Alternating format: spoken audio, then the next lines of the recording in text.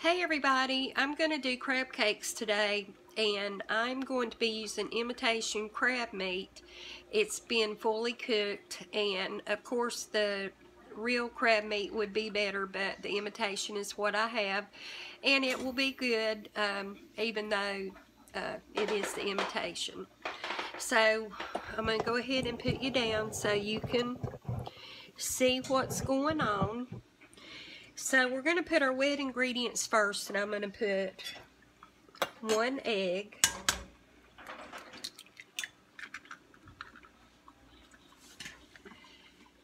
and I'm going to put 1.5 tablespoons of mayonnaise,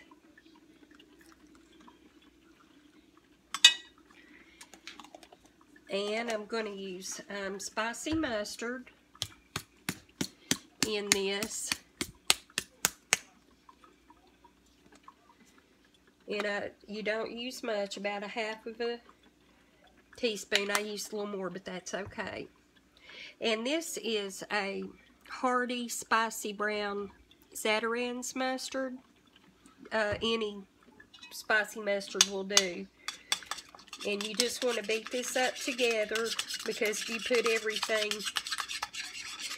together at once, you're going to have parts of your crab cake missing egg or mustard or something like that. So anyway, you just get that mixed up, and that's good. And then I'm going to take, this is 14-ounce imitation crab meat. And you don't, whether you're using real crab meat or you're using the imitation, you don't want to get your pieces too small, because you want to taste chunks of the crab meat. You don't want just little tiny bits. So just break that up, and if it's the real crab meat, it will break up a lot easier than this. So maybe I should have had this broken up a little bit already.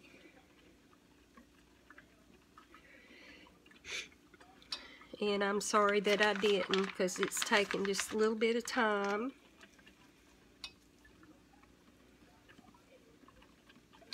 But this is a quick dish to put together. Maybe have it with some fries or tater tots or potato salad. A baked potato would be good, some baked beans, corn, just anything. And some garlic bread, I think, would make it real good.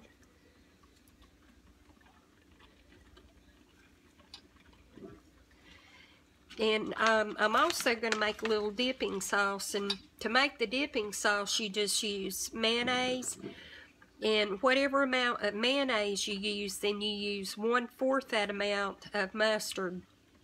You can use spicy mustard, or you can use regular mustard, but that's all there is to the dipping sauce, and that's real good. Then we're going to use some dry breadcrumbs. I don't know if I turned that around or not. Anyway, these are just plain dry breadcrumbs, and I'm going to use about a tablespoon. And we're going to use some parsley.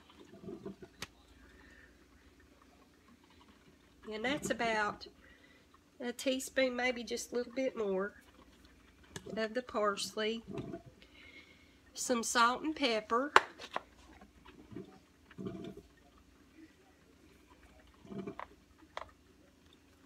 I'm not a huge pepper person, so I don't put a whole lot at one time. And we're going to put some Old Bay. And I'm going to put about a teaspoon of Old Bay. And if you want to, you could put some hot sauce, but I'm not going to. And so there's about a teaspoonful. So I was just checking to make sure I had everything in here, and you just beat this up.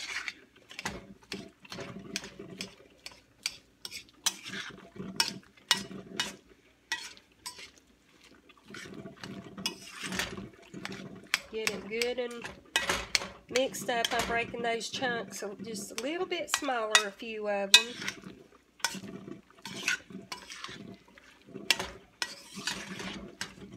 And that looks like it's coated pretty good. And so what I'm going to do next then is I'm going to take my old pizza pan that I cook everything in. I have sprayed Pam on it, and that's all you need, because you have mayonnaise in your recipe. That's going to help with your oils and for it not to stick. And so I'm just going to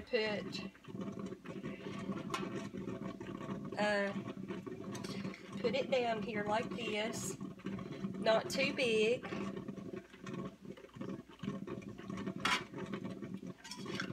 And the egg should help keep it together. Sometime I would like to have this with real crab. I just think that would probably be delicious.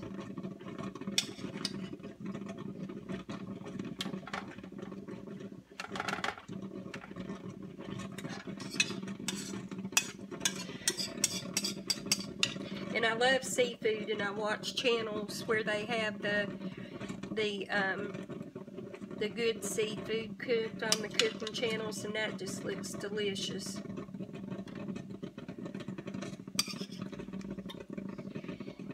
And so I've about got this prepared.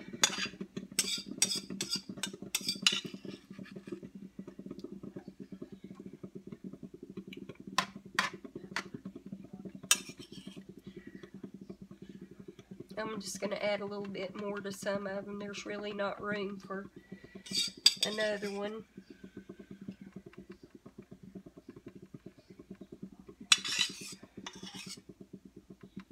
Okay.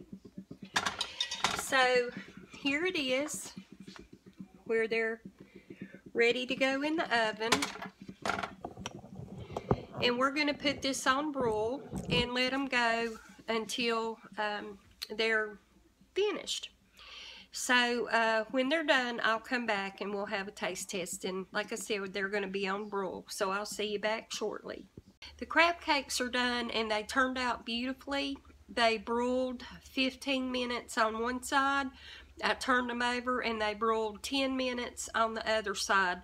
I broiled them on low. So if you use real crab meat, you may not need to broil them quite as long. I just did them till they were golden brown. So this is what they look like. And I'll bring the pan up a little bit so you can see better. And when I turned them, they held together real nice. So let's give it a taste. And I have one on the plate here. And the dipping sauce, like I told you, is 3/4 mayonnaise, 1/4 Dijon mustard. So I'm going to cut a bite here. It cuts real easy. I'm going to put a little sauce on it and take a taste. I am really surprised that turned out as good as it did.